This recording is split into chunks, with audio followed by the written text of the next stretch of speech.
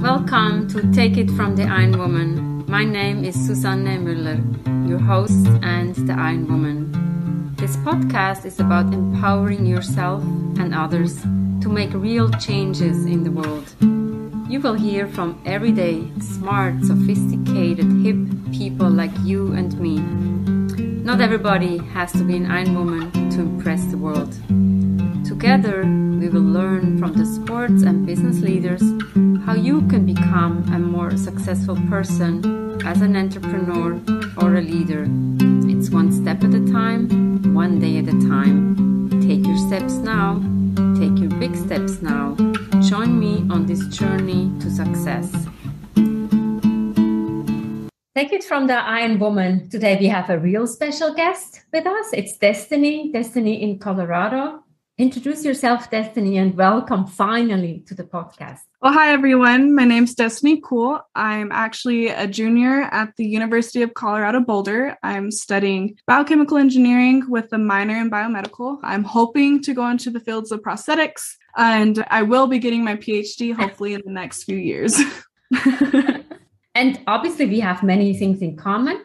One thing is EDsnaps. Maybe tell us a little bit, what is EDsnaps and how are we involved in EDsnaps? EDsnaps is a nonprofit organization focused on helping underprivileged female-identifying students pretty much find interest in STEM, learn about STEM, find a career in STEM. Over these past 2 years that I've been with EDsnaps, I was an e-counselor, and I worked with girls ranging from about 12 years old to about 18. With COVID and everything, I was actually able to meet these girls online, because if it wasn't for COVID, I wouldn't be able to meet these girls because most of them are from the Bronx. And so I got to connect with a whole bunch of younger girls that are interested in STEM. And growing up, I never had that. STEM is important, but it is what it is. You will get a career no matter what. And then EDsnaps has pretty much taught me how to actually work with females and be that mentor and their coach also, and try to be like, okay, no, this is what I did. This is what I learned. You could take this route. You could take this route. And it's just helping them find confidence, not only in themselves, but in also their abilities. How did you get interested in STEM? For a long time, I wanted to get into politics, but then everyone does politics. I want to do something different. And I actually got interested in prosthetics about my junior year of high school, because I was so set on being a lawyer. I wanted to be a lawyer for so long. I wanted to work in the Pentagon. I had my whole life set up. And then one summer, I was a lifeguard at our local pool. And I saw this little 5-year-old boy, at most 5, I believe. And he was just running around, and then he had 2 prosthetic legs. Both of his legs were prosthetics. And I remember, too, the wrapping of it was Thomas the Train. No matter what, I will always remember that. And just seeing him interact with the other kids and just be this happy-go-lucky kid, I want to be that difference for someone. And so that's when I started researching more into prosthetics. How do I make a career out of this? How do I give back to these people, like, had things taken from them? And just give them that little light, that little motivation and everything. And so that pretty much started my interest in STEM. I learned that I had to take engineering classes in order to create things. And I would have to take a lot of science classes to learn about all the materials behind it. And I was like, I love STEM majorly. I see STEM in everything. A lot of people are, oh, you're either a STEM person or you're an arts person. They mash together constantly. And that's what EDsnaps has shown too, because they're more of STEAM, which includes art, because you see art in everything and STEM is in everything. And with them combined, you see the both of just the beauty in them. And I love that they added the A for art into STEM, because it's necessary. Exactly.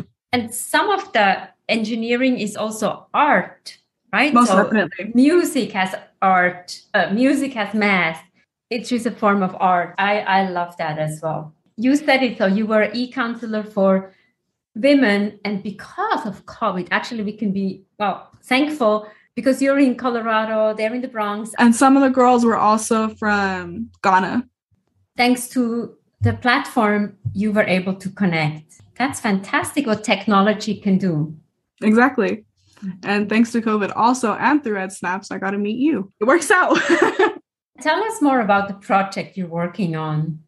Actually, I'm working on a project for Women in Space. Women in Space is a big organization. It's actually also part of the United Nations. There's a chapter in the United Nations of the Women in Space. And it's pretty much kind of EDsnaps, where it's trying to get more females in the STEM industry, specifically in the space industry, since it is like STEM, a very male-dominated industry. Just having more women, whether they have a background of politics or a background in environmental aspects like engineering or anything like that, just trying to get all women into it and have them be more interested in space and develop further into space. And so over the summer, for about 3 or 4 weeks, I got to interview a whole bunch of women and learn how they got into STEM and what they see are boundaries in STEM and how to get over these boundaries, and pretty much just advocate for women to get into space industries, how they got into it, and how there's not one clear-cut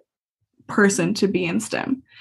Anyone could be in STEM. It doesn't matter who you are, what your background is at all. So anyone and everyone can be there. And so I'm compiling an ebook and also short videos on these women to promote everything. Before we recorded, you were talking about asking questions. How was it before you met EDsnaps and now? I'm always curious, how do we learn how to ask questions? And I gave you the statistics. Children are asking 100 questions and we as adults ask 2 questions. Which is crazy to me in my head. I thought we would at least ask a little bit more than 2 questions a day. Well, before EDsnaps, I was terrified of asking questions. I didn't have the confidence in myself to ask questions. I saw asking questions as something that you didn't do. If you ask the questions, it's either because you weren't listening or you didn't understand and you had to understand by yourself. But then through EDsnaps and also working alongside you and hearing how you ask questions and talking to all these amazing people and getting their stories, I learned that you should ask questions. It's easier to ask questions. You need to ask questions, because if you don't, what's the point? That's how you learn, and that's how you build relationships and lasting relationships, rather than you talk to a person for 2 weeks and you can't connect anymore. It helps with networking a lot, especially I went to a conference in October, absolutely terrified for it. I was like, I don't know how to ask questions. I don't know how to connect with people. I don't know how to network. But once I actually put myself out there, the simplest of questions, oh, where are you from? What are you studying? What do you do for work? Do you like work? What do you like about work? And then also talking to a whole bunch of companies and seeing what I wanted in a company. Like asking them, not only are they interviewing me, I also have to interview them. Just finding that confidence within myself to ask those questions came a long ways from I'm going to hide in a corner, no one look at me. Now I'm okay, I can have a conversation with the person. I can learn about this person and not only learn about them, but also learn about myself in it. I love that story. It's about self-confidence. It's about being courageous. It's about asking the question. And sometimes we have the question in our heads and we don't dare to ask. Exactly. Second guessing ourselves. What is the best question that you can ask? What is your key question that you ask when you interview somebody? That's a very good question, actually.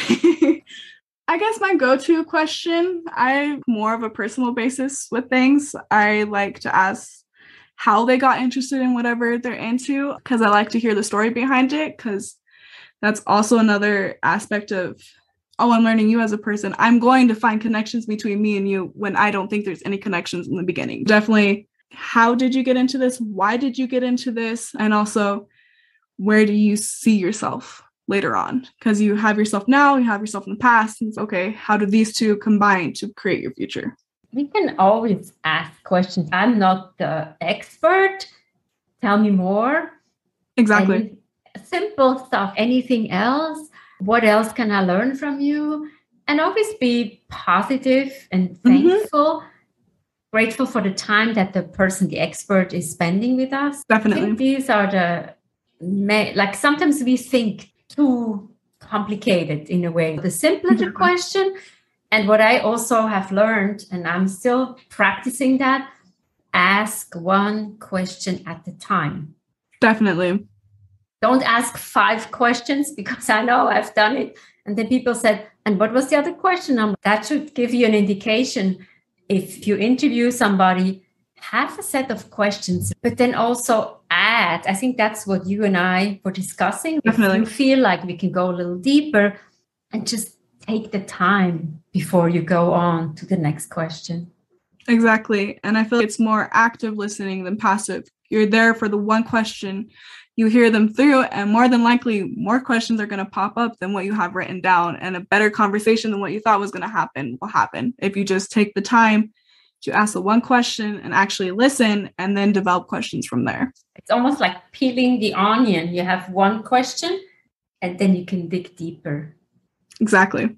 I like my question. I can share it here. What do you do when you don't work? What do I do when I don't work? That's a very good question because I feel like I'm constantly working. I guess try not to stress anymore about working is a big thing. I guess one of the bigger things I do is try to go hiking or just be out in nature because nature is a big safe haven for me because I'm so used to being behind a computer, constantly looking at code or hours on end looking at numbers and getting a headache from all the numbers and just constantly having my brain overdrive. But then once you're in nature and actually go on, even if it's a small little hike, it could be, I have a creek actually near my house and that I walk almost every single day. And that's just so calming and it makes me find zen where I don't feel like I could find zen in my own work. And it's a nice mood booster where I'm like, okay, I am okay. We don't have to stress about anything. This is what I'll do. And we know the Dalai Lama said, if you have a busy day ahead of you, meditate more. And meditate more doesn't mean sitting in a cross-legged position, but meditation is also focus. When you go to a creek, it's the creek in you and the rest of the world can wait till there's time for you to go back. Anything else? There's our favorite question. Not that I could think of. Anybody who wants to enter the STEM, where can they find you or what recommendations would you have for them? Oh, definitely. Pretty much through EDsnaps is a very good way to not only reach myself, but also reach a great network of people that will motivate you and will help you find what you want to do. Besides that, LinkedIn. Destiny is also the person who is working on the Instagram handle on Take It From the Ironwoman. She produces all the beautiful content. So thank you so much. And we'll look forward to having more interview guests. Awesome. Thank you. What is your question that you tend to ask? Or what is the question that you tend to forget? What will you take away from this episode? And again, thank you so much, Destiny, for a great job helping Take It From the Ironwoman grow on social media, on YouTube, on Facebook, and on Instagram. Take It From the Ironwoman, we have episodes every Monday, every Wednesday. Don't miss out. There's something for everybody. You learn how to ask questions, how to listen better. You can learn something with us. Thank you so much for your support, and we'll talk next time.